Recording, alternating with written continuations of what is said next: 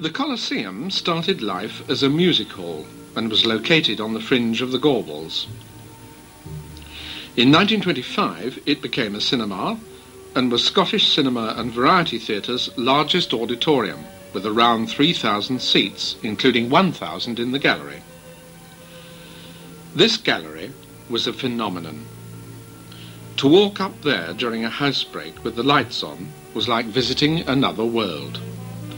Bottles containing suspicious substances were being quaffed, and there was much vocal interchange between patrons, generally at the top of their voices, and now and again a fight would develop.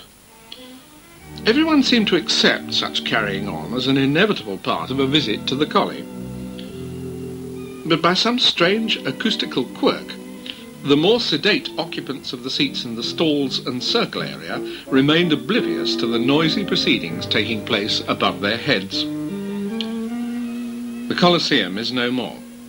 It was converted in September 1963 to be one of 3 Cinerama theatres, but closed in October 1980.